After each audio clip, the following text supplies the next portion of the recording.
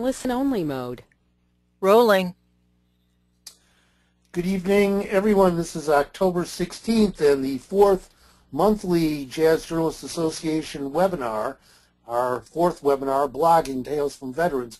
I'm Howard Mandel. I'm president of the Jazz Journalists Association. Here I am. And I am here joined tonight by Pamela Espeland, Willard Jenkins, Mark Myers, who are all esteemed celebrity bloggers, and Joanne Kaywell, who is running the board. Gee, we have a little dispute about that, but That's Pamela laughing, but she doesn't like to show her face online, but she's got her opinions aplenty on her blog, Bebopified. So to begin with, though, I do want to turn this microphone over to Joanne Kaywell to talk about the 5 other events in our blogging online campaign, which starts tonight.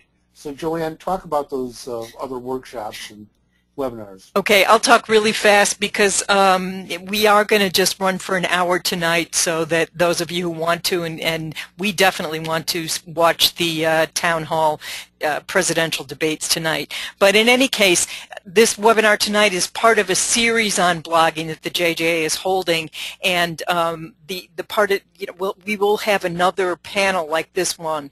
But what I want to talk to you about is the workshops, which I'm going to be teaching, and Howard's going to help on occasion.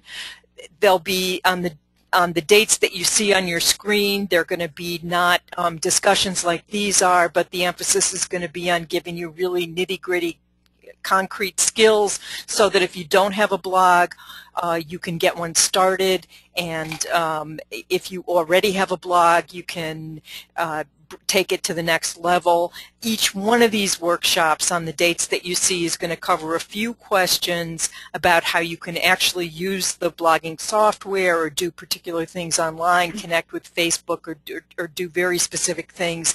And another part of each workshop will also stress what you can write about on your blog and how you can increase your readership and maybe even make some money, or at least use your blog to further your professional goals. And so that's enough about that. Hopefully, if you want to do that, you'll go to the URL you see at the top in yellow.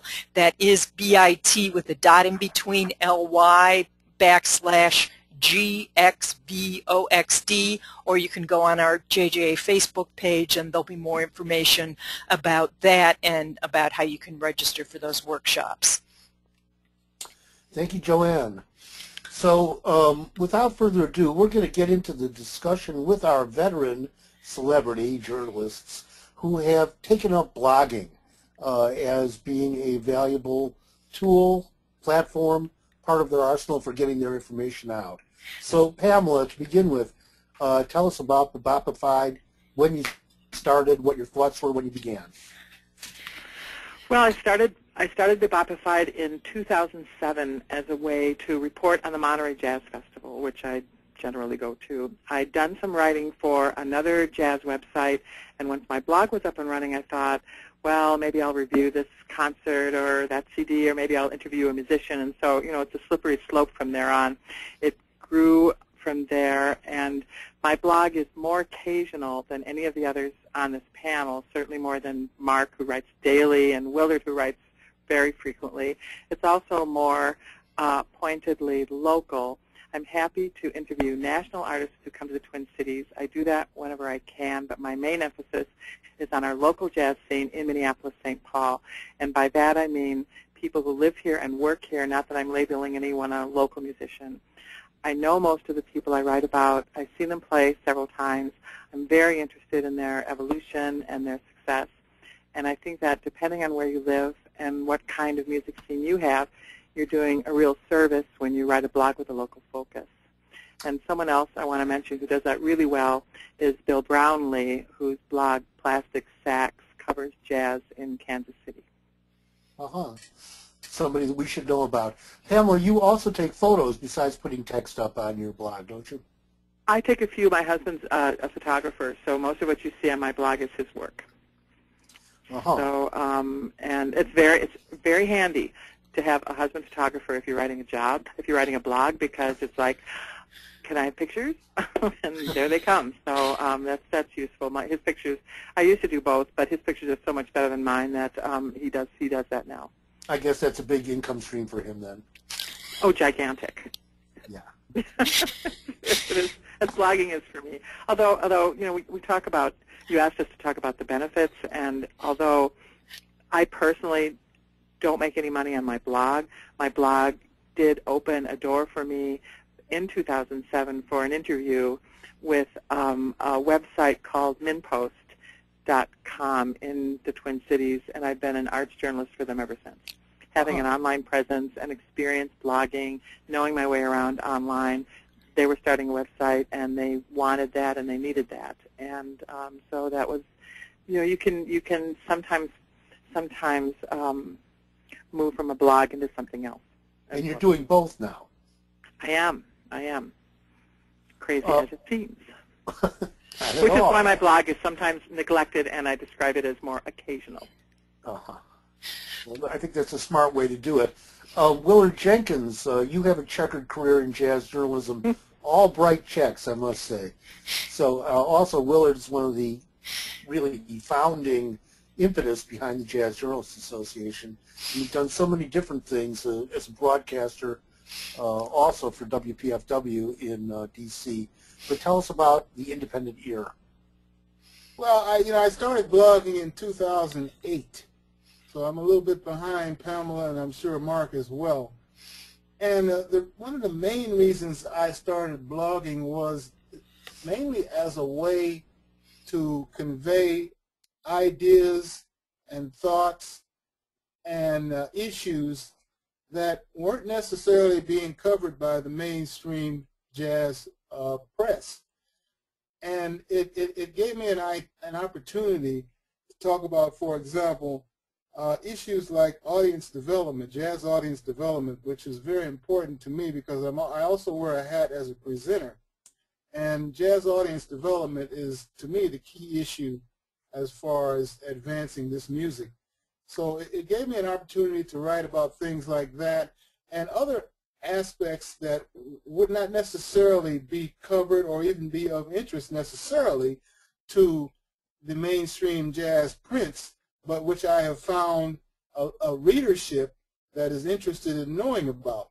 Writing about younger artists and writing about, for example, writing about certain disparities that I see in the community as far as how artists communicate.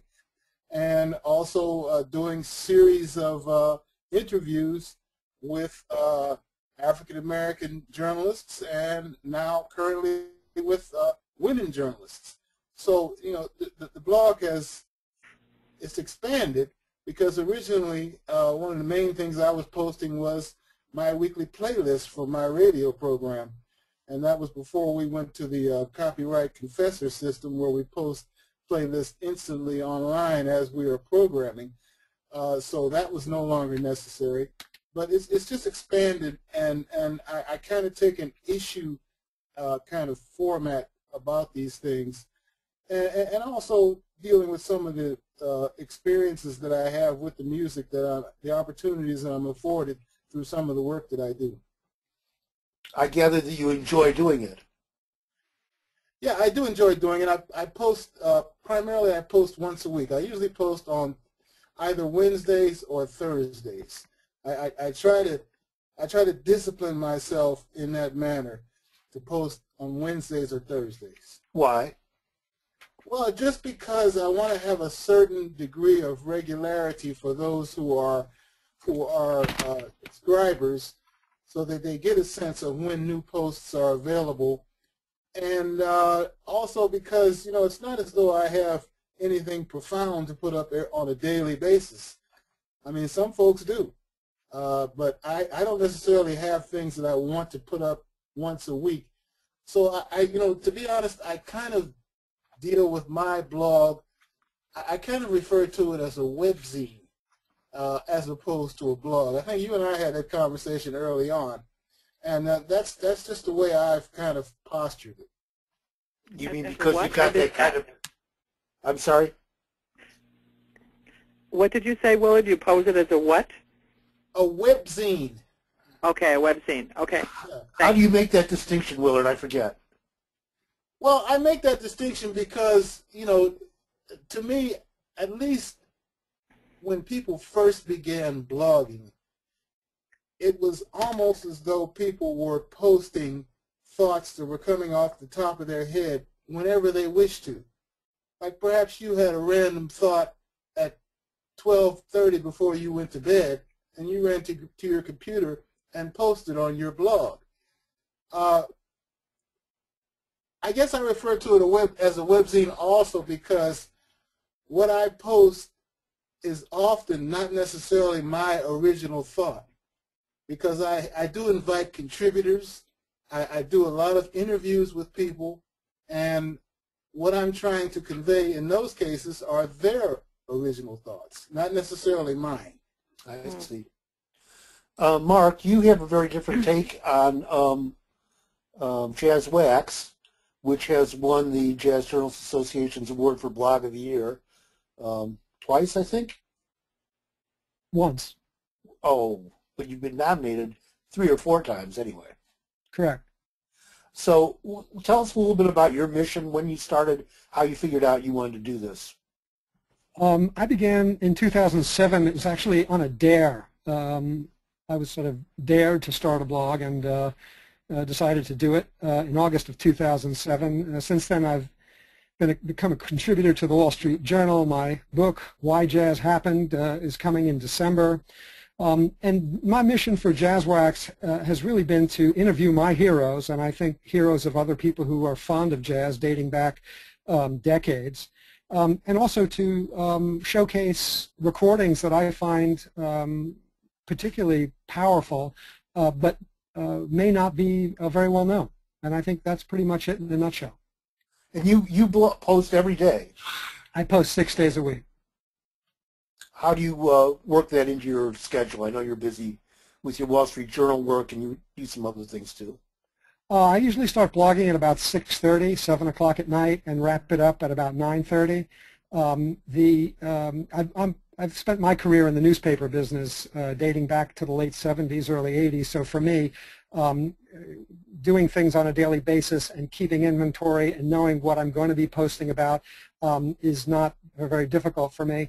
But I know that for people who enjoy hearing firsthand from jazz legends, and also people who want to know what recordings are particularly special to me, might be special to them, they're hungry for this on a daily basis. And I knew that if I was going to start to stand out, I would have to post. I would have to use my strengths, which is to post on a daily basis, so that I would rise above everything else that was going on at the time. I see. And once, and by the way, once you do it daily, you can't go back. So it's a bit of a catch-22. I'm sorry. I said that's how it is, huh? Yeah. Thanks for the warning. Yeah. Go back. Okay. That's right. You can't go back. All right. Oh, do I yearn for the days of once a week or none. Well, our friend Brett Premack says that the key to a successful blog is compelling content, regular posting, and easy accessibility. What does Brett consider regular? Well, that's what he says, that it doesn't really matter if you do it every day, 3 times a day, once a week, but that it should be on some sort of schedule, he thinks, where people know to come back and look for it in case they're not subscribers, that they can expect to come back and see fresh content in a regular fashion. And certainly we've probably all seen other bloggers in the blogosphere where their sites just become frozen for weeks, months sometimes, and then all of a sudden they pop back and say, oh, well, my blog's been asleep, but here I am returned. And I think that the problem is then that you have to reclaim all of the people who you worked some interest up from and who then you've kind of abandoned. Well, I generally send out a blast when I'm posting. And I find that very effective because not only do I send it to individuals, but I also send it to lists. And I've found that to be a very effective way of letting people know when it's coming out, and I guess that kind of gives them a certain sense of the rhythm of when things are posted on a regular basis. Well, I did want to ask about your outreach, but emailing a blast to lists. I know I have a web administrator who happens to be working on this webinar tonight, who takes great exception to the idea that you should be sending out to lists. Well, by lists, what I'm talking about is, for example, we have a listserv at the radio station of programmers. There's also the Latin Jazz group at Yahoo. There's a couple of those groups at Yahoo that I'd send my posts or notification that something new has been posted that I send it to. Do you have subscription available on? Yes, I do. Yeah, WordPress enables you to have, mine is a WordPress blog, and it enables you to have a subscription area. Do you have any idea what your numbers are in the subscription area? Well, as of July, it was 4,500 plus. I haven't checked. Very good. Do we have numbers, Pamela or Mark? I don't discuss numbers. Okay. Pamela? I don't have any numbers. I didn't go get any. I don't really pay attention to that much. Mark, you say that so definitively. I think you are paying attention, and you have a reason you don't want to go into it. Can you talk about that a there's little certain bit? things that are proprietary, and to me, my audience is significantly large. It's international like everybody else's, and it's fairly large. But the numbers aren't the issue, and I'm sure that the people listening in could care less. For me, I'm passionate about the reader. I love the reader, and readers know that, which is why I post daily, and which is why I answer all of my emails right away, which is why I also include readers when they write something that I think is interesting. Sometimes I'll even give them half the page on a weekend to talk about something that they eyewitness. So, to me, the reader, the number is less important than the love, I suppose. I would agree with that. I don't think any of the three of you have comment sections on your blogs, do you? Yeah, I have comment sections. I moderate my comments, which is the terrible, terrible affliction of spam. When you have anything that allows comments, you won't believe the stuff that pours in, even if you think you're writing just a little blog. So I moderate my comments. And, yeah, I do moderate mine as well. Yep. I closed my comments. I moderate my comments, basically as a result of the spam that you're talking about. Right. I think my blog doesn't get that many comments because it's not getting that much spam. Oh, I mean, I must not have that many readers because I'm not getting that much spam. I do want to mention that attendees can start posing your questions. Just type your questions in and I will convey the questions to the panelists. But following on this discussion we've just had, this is along the lines that Philip Booth was asking earlier in the day on the JJA Facebook discussion page. It would be enlightening to know about the identities of those readers. Are they primarily other journalists? Are they professional musicians? Are they amateur musicians, academics, record labels, readers who look to blogs instead of to the jazz magazines and newspapers, or in addition to those outlets? What do we think these readers are? Have we done anything to? Well, it's a good question. I can only tell you that the blasts that I send out go out to people fitting all of those descriptions, and I don't have a sense. I mean, I have people tell me all the time that they read it, and that's people from all kinds of different walks of life, primarily jazz enthusiasts. But right. I don't have a real finger on the demographics. Have you tried to enlist particular people? Like, say, I mean, I know you're friendly with Larry Simpson, for instance, at Berkeley. You say at the beginning, hey, Larry, you got to subscribe to my blog so you can see what I'm saying. Oh, he does. Okay, but I was just using him as an example. I do have academics who, if you're speaking of the academic community, yeah, I have academics who subscribe because I teach on a university level myself. I mean, do we really go out and try to enlist new viewers? Is that an active thing that is important for bloggers to do? Yeah, I think it is important when you come into contact with groups or with individuals that you think would be interested in what you have to say. By all means. I mean, I'm constantly refreshing the list of people to whom I send the notices of posts. Uh-huh. Mark, are you doing any outreach in that way? It's mostly word of mouth at this point. The base is so large, and the audience is the audience is made up largely, a large percentage are big mouths. So you're dealing, for me, it's a lot of celebrities. It's a lot of people I've interviewed for the Wall Street Journal. They tell their celebrity friends. So there's a lot of word of mouth. Once you reach a certain critical mass, it starts to snowball by itself. The circulation starts to grow rather rapidly because, as Willard points out, you're consistent in terms of when you're posting. But more to the point, it's a very democratic thing, a blog. If it's good, people come back. If it stinks, they don't. So long as you keep the quality up, and for me, so long as I continue to talk to the people that I talk to and they talk to other people, then what you see is this snowball effect or chain reaction in terms of who's coming on a daily basis and what the circulation is. Pamela, have you found that because you are localized, you've got a localized mostly readership?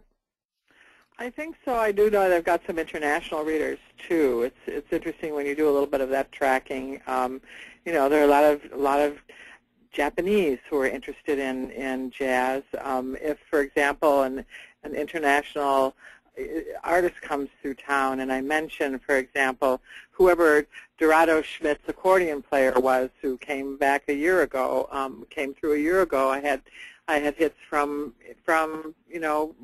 more hits from Europe as a result of that.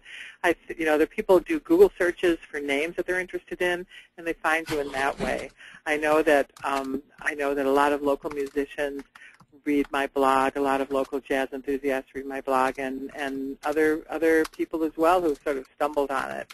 I certainly think that, Willard, your idea of posting regularly and making that known, that seems like a really good idea. I should discipline myself in that way. I think we've, in terms of international readership, I think all three of us have had at least a couple of posts highlighted in that Jazz Institute in Germany. That's right. That's right. Yeah, Darmstadt. I have recently. Yeah, that goes out across the globe. Mm-hmm. Mm-hmm. I think sometimes other people do your marketing for you. Yeah, like that. We have at least one international attendee tonight. I think John Fenton from New Zealand is among our that's right. attendees. And so hi, John, a shout out. But anybody who's got questions should type it into the question box that's in the control panel. You go to webinar control panel, and I will convey that question.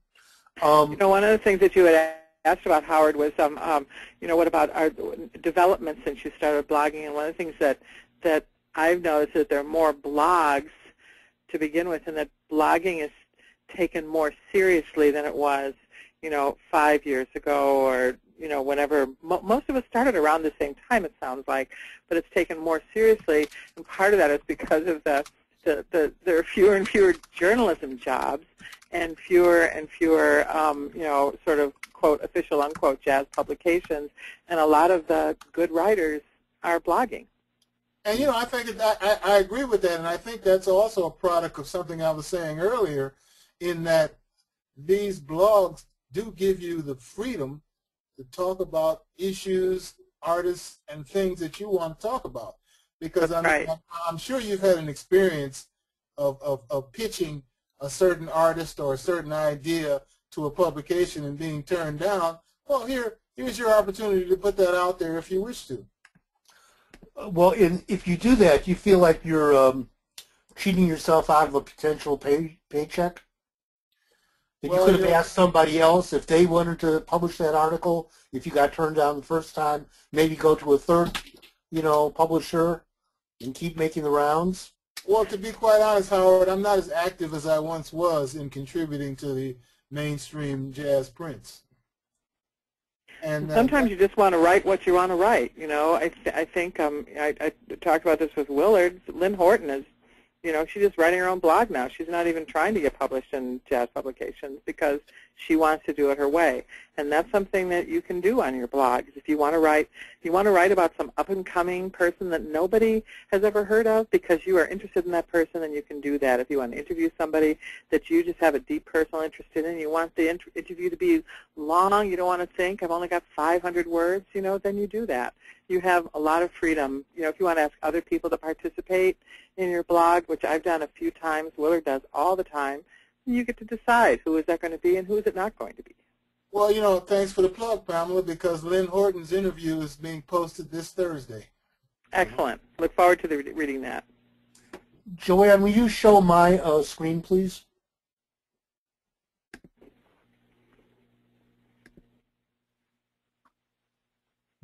Yes. I did a blog posting just yesterday on this topic. There's nothing like a blog. It's the freelancer's recourse. And I say on it that, it's because there's fewer and fewer professional outlets all the time. We may as well take the blog platform as an opportunity to be able to say whatever we want and to post whenever we want to and all the rest of that. But Mark, how do you decide what you're going to do for your blog and what you are going to save and pitch to the Wall Street Journal, for instance, the Times? What I pitch to the Wall Street Journal are things that are going to make money. The things that I'm using on my blog really aren't sellable. They're perfect for jazz wax, but they're not necessarily commercial, or they're not necessarily hooked or pegged to something. They just happen to be albums I want to share, or an interview that I did with a jazz legend that I wanted to share, but there isn't necessarily a hook or a peg.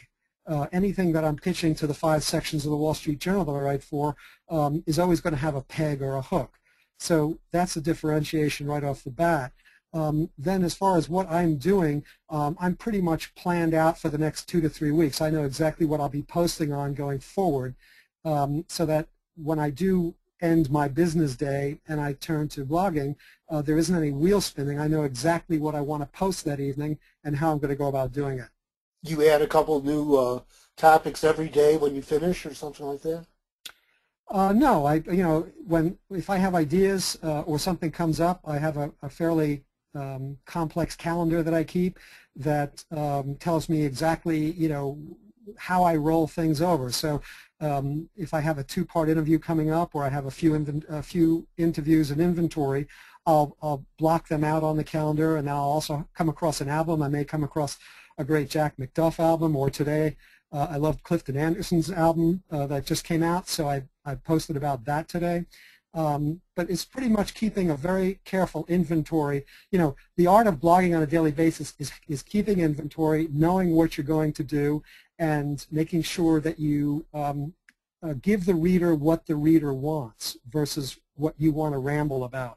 I usually try to get to the point, give the reader the heart of the action or the history behind or the drama behind what I'm posting about, and then get to the album, get to the music, or get to the life of the interview as quickly as possible, because the reader has a very short attention span. The reader has about 40 things they could be doing rather than reading my blog. It's an honor if they're reading my blog, considering what they have to do on a daily basis. So for me, my challenge is to give the reader what they want as quickly as possible. It really sounds like you embrace the role of an editor for yourself. Did you work as an editor for newspapers earlier? Yes. I mean, straight out of college, I interned at the New York Times, then I was at the New York Times for 5 years out of college, and then I was an editor at Adweek, an editor at a national monthly, and then I was the editor of a biweekly newsletter, then started a .com in late 1999, and then started my own company. So I've had, in terms of journalism, I've had the daily, the monthly, and the biweekly experience, and now, of course, the daily experience, with 5 different sections of the journal. So it's there's no greater. I think the panelists would agree that there's nothing more exciting and nothing more rewarding than being read and being appreciated for what you've written. Absolutely agree with that. Well, I'll go with that. That's why we do it. But Pamela, when you're writing for Min.com, I think you said, It's do you have an editor? MinPost. MinPost.com is a news and information website that was started 5 years ago by the former publisher of the Minneapolis Star-Tribune and a bunch of expat Star-Tribuners and Pioneer Press people who had taken buyouts or left for whatever reason when there was that great sort of purge of journalists a few years back.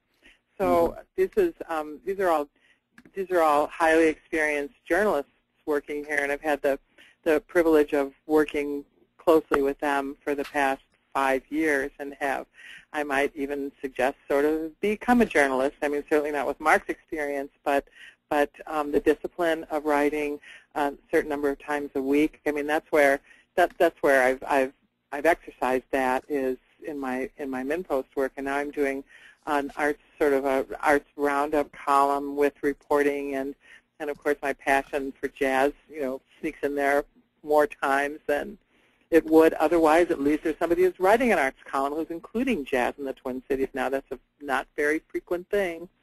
So that's was that your question, Howard? Did I just wander off? Well, I wondered whether you felt that there was a benefit to having an editor when you're working for another situation, and whether you bring the lessons back. I do, because there are some early mistakes that I made, and I needed to learn some basics really fast. But I've also been a professional editor my whole life, and I edit myself pretty thoroughly. So I can do some of that myself, but it always helps to have somebody who knows more than you do reading your work. And I also have musicians who, and avid jazz fans who read me and will correct me, and I'm more than happy when that happens. Thank you very much. Please keep doing it. I'm not seeing the questions that are coming in. I think Joanne Cawell is seeing them, so she's going to send them to me, and then I will convey them to you. Howard, you know what's fascinating about blogging, and I want to sort of address the listeners on this.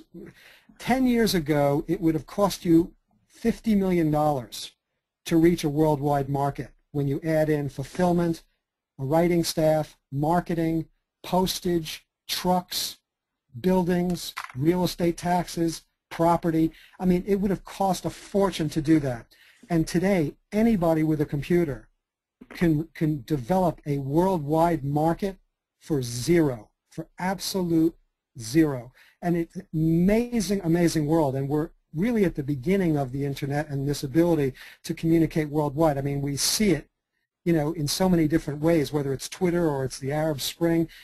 It's just a fascinating thing that's developing, an organic thing. But from the writer standpoint and the jazz writer standpoint, anybody with a computer who has something to say, and I say has something to say because that's the only way you attract people to come back on a daily basis, you can do what it took $50 million 10 years ago. You can now do that for free. And to me, that's mind-blowing.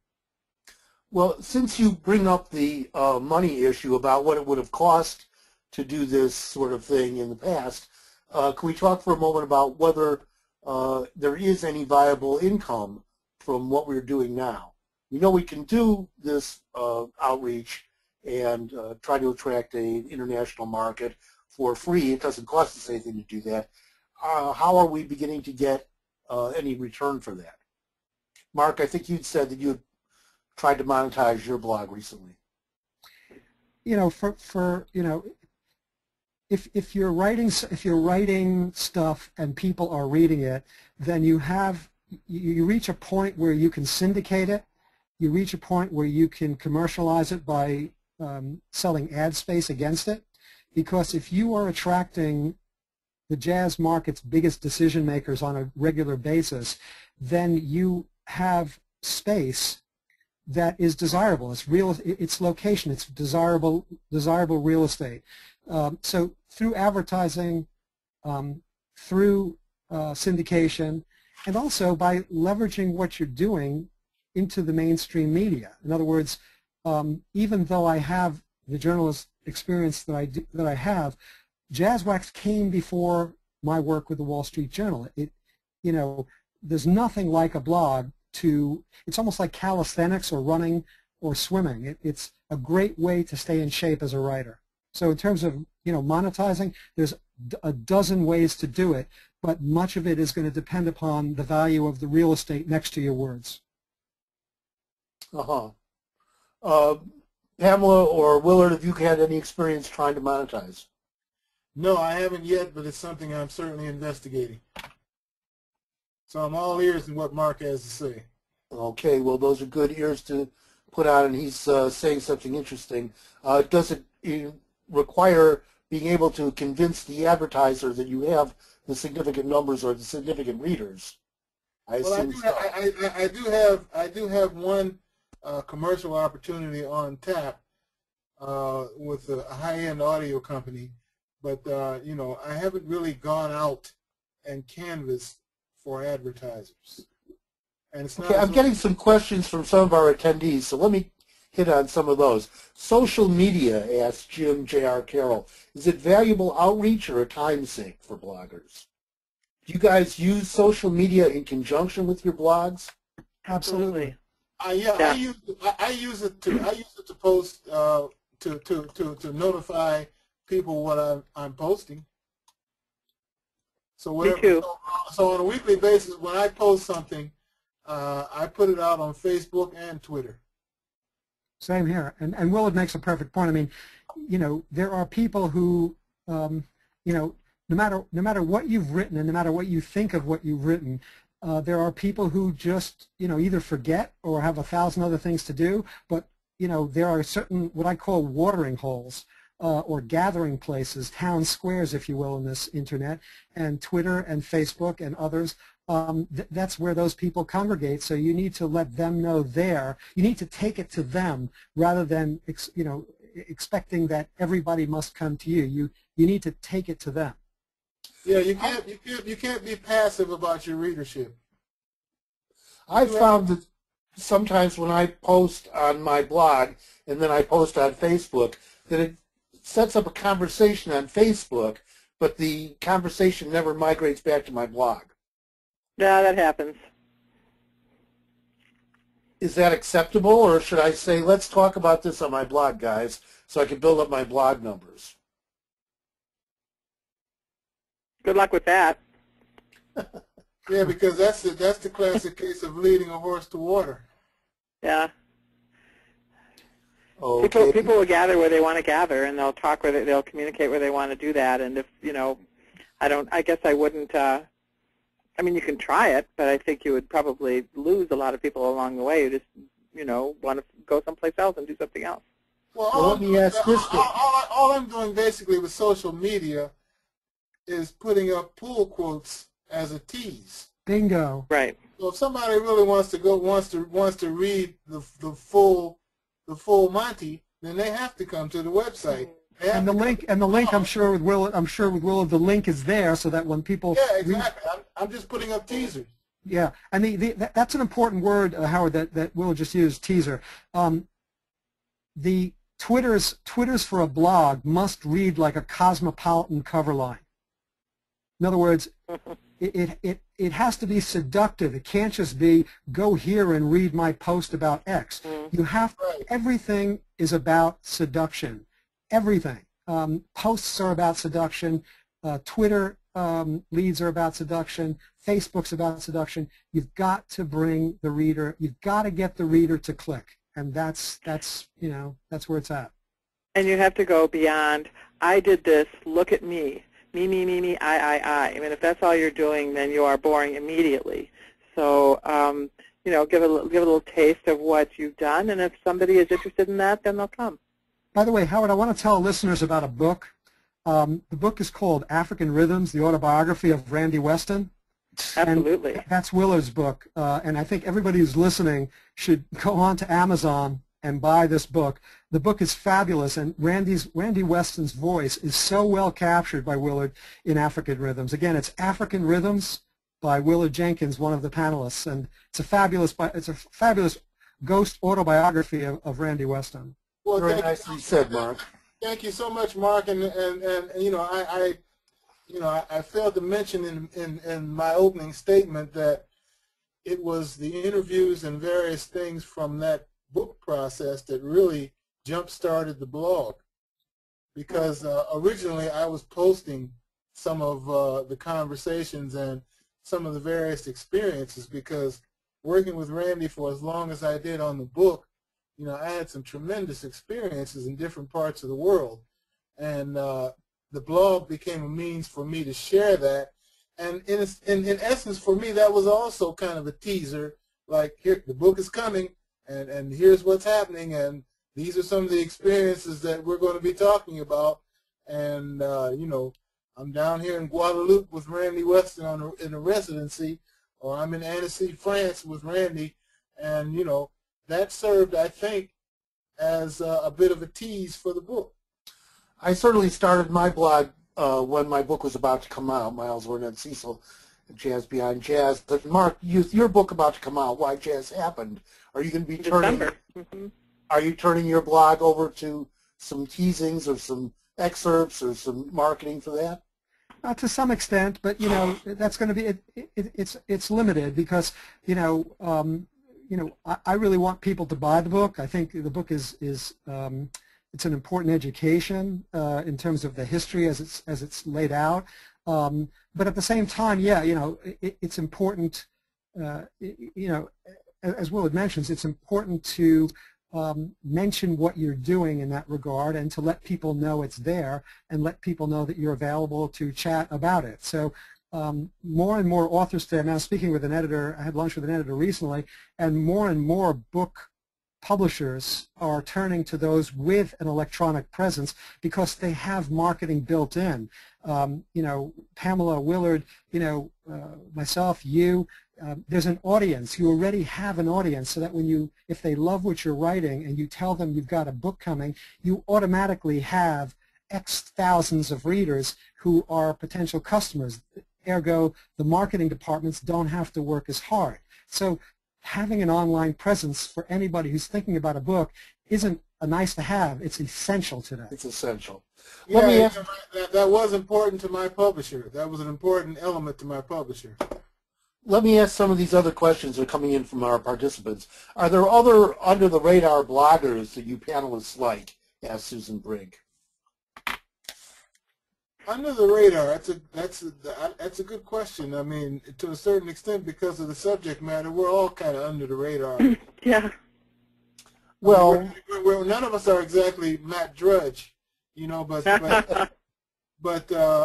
you know, we're all kind of under the radar. I don't know. How would you answer that, Pamela?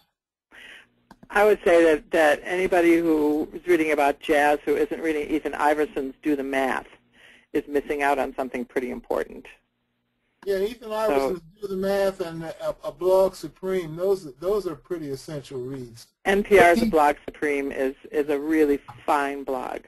Neither of these would I consider under the radar. I think those are the over the radars, actually. Well, those are, but Howard, you have to. But jazz writing is under the radar, Howard. You have to consider the art form that we're dealing with. I'd like to mention one, psychedelicbaby.blogspot.com, and the blogger's name is Clemen Resnikar.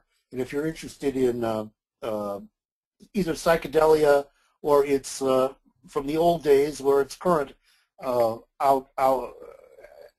emergences, this is a good place to look at, psychedelicbaby.blogspot.com. Is it a jazz blog? Is that a jazz blog? It's a psychedelic music blog. It depends on your definition music of jazz. Blog, Howard. I would take it as Spectrum Road. Vernon Reed is in there. You know, John Schofield, Medeski Martin, Wood shows up in it. People it's of that. Orange. Would you consider Doug Ramsey to be under the radar? Well, again, since I share space with him on Arts Journal, I consider him about as under the radar as I am. I hope that's not under the radar. So, but certainly Doug's doing a great job, and he was invited to be on this panel, by the way, but I said we'd give a shout out to him. He's accepting an award or doing something fabulous. in Washington State tonight, so he apologized he couldn't be here. You know, Ethan Iverson's blog is about the best musician blog that I'm aware of. it's amazing. Musicians are moving a lot into that. Why do you say it's amazing, Pamela? Oh, because it's got so much personality into it, and Ethan is so knowledgeable. I mean, I was reading when they were doing their Rite of Spring, when the Bad Plus was doing the Rite of Spring. It's a jazz trio. Maybe some of you heard that. It's pretty amazing. I was reading his writing on Stravinsky, and I was understanding about every third word, but it's still, I learned something from it. He's very opinionated. He goes deep in his interviews. He's just an interesting cat. So, And he's also very generous as well. he is indeed. He is. In a way, this is the non-journalist blog, and it's not a hobbyist blog in his case. He's definitely a professional in the music, but he's not a professional writer. Does that in any way dilute the message, or does it help promote jazz over the course of things? George Colligan is also doing a musician's blog. Several musicians have. I think those are important. If you can write and you're a musician, and you have something to say, I think that's really valuable insight into the process of making the music. What about hobbyists who are not so much musicians but are enthusiasts? Does that dilute it? Why are we concerned about diluting? I'm asking a question that Tony Rockwell has asked us. I don't think it dilutes it. We all have the choice of, we all have the freedom to choose who we want to read or not. If we, don't want to read this person, we don't. I'm not worried about dilution. Okay. An anonymous questioner wants to say that the Examiner stinks and asks whether the panelists can comment on that. Do you guys read Examiner.com? Our friend Neil Tesser writes a blog for Examiner.com. No, I don't Can't say that I read it regularly. It has local outlets, lots of places, and some of them. Well, I do read Bridget Arnwine's posts on the DC Examiner. Because she's the jazz poster for the DC Examiner. But is that considered a blog? I don't see why not. Well, that to me strikes me as more of an online. That's a news site. Online That's a news site. Yeah. Well, for instance, our other friend, Michal Shapiro, has a video blog on Huffington Post. She calls that a blog. It's a regularly posted, mostly, well, in her case, video, but Bridget's is text, and you can see all of the past posts in the order in which they were put up. I guess they're searchable, so I don't see why that wouldn't be a blog. Well, I see that the word blog is becoming as expansive as the word jazz. I've been asked. People have called MinPost a blog. It's not a blog. It's a news and information website. It's like HuffPost. That's not a blog. CNN's site is not a blog. Well, within HuffPost, there are many blogs. Like in Right. Salon, there are many blogs. Yeah, I think maybe the edges are blurring a bit. Yeah, they absolutely are. Well, do you think that it makes a difference for you guys? I know well, Willard, your blog is connected to Jazz Corner, isn't it? Yeah, it is, but it is. I do have a standalone site within Jazz Corner. Yeah. Does that? In other words, you don't have to go to Jazz Corner first to get to my site, but I am part of Jazz Corner. Does it do any good to drive more readers to your site to be involved there? That's a question I can't answer. I'd have to ask Lois about that. Mark, do you have any thoughts about whether you'd like to have Jazz Wax be part of a larger institutional publication at some point? JazzWax is syndicated by Jazz.fm 91 up in Canada, Canada's largest station. So I reach all of Canada through their homepage. That's Is that Ross Porter? Right, yeah. Okay. I was asked to restate Brett Premack's 3 points. What he says makes for a good blog is compelling content, regular posting, and easy accessibility. So you've got to be able to find that blog easily, which probably requires some attention to search engine optimization principles. Do you guys do that at all? Do you pay attention to your SEO, pushing keywords to the top of the post and stuff like that so search engines can find it easily? Yes. I've never done that, but I just had the great good fortune to come up with this name that seems to be the first thing that pops up when you type it in. It's not a word. Bebopified apparently is not a word in Webster's. Imagine that. Well, we'll change that. We're going to start using it a lot. Right. John, Yeah, but always make it a hot link, would you please? Well, John Fenton is asking whether we characterize All About Jazz as an interactive website, a blog, a webzine, or all the above. I don't really see why we want to characterize it, but I mean, this goes to the point that Willard was making, that this term is broadening out, I guess. Now, I wouldn't consider All About Jazz to be a blog.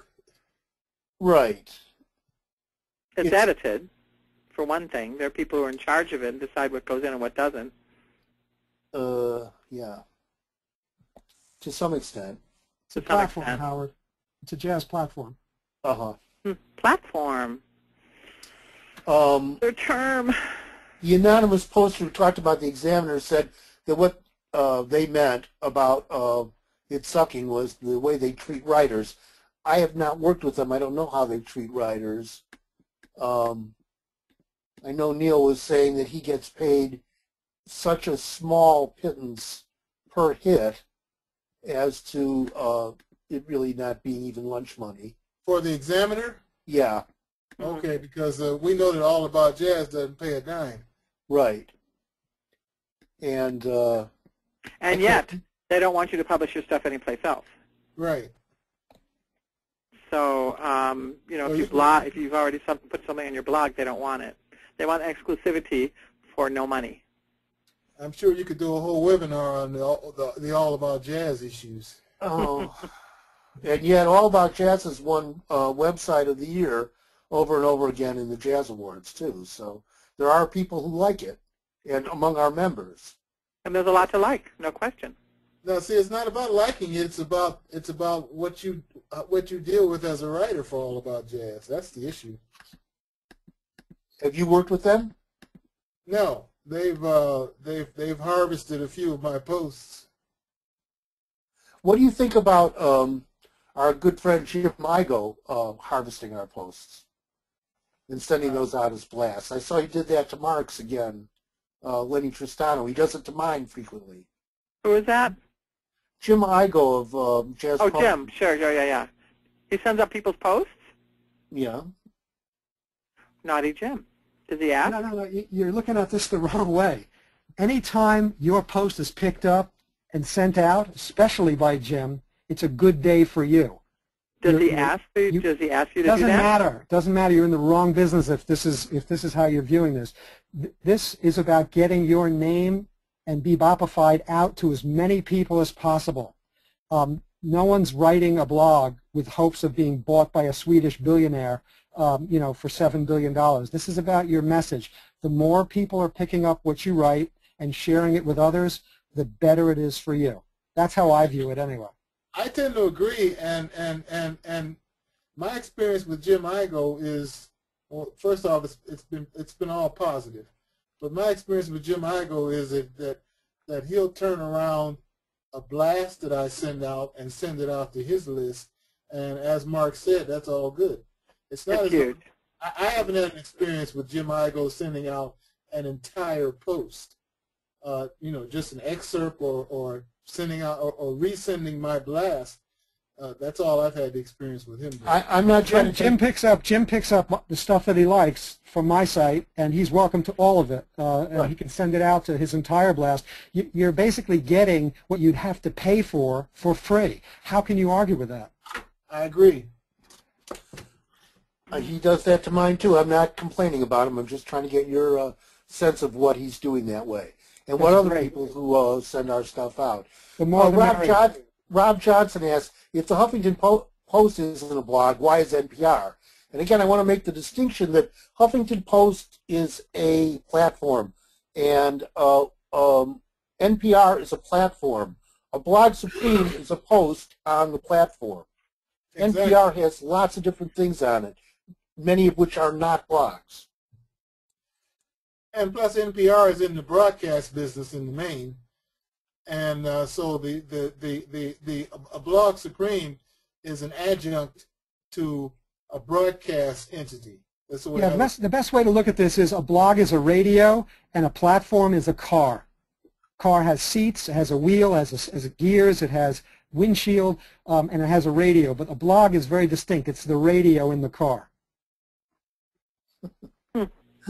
Okay.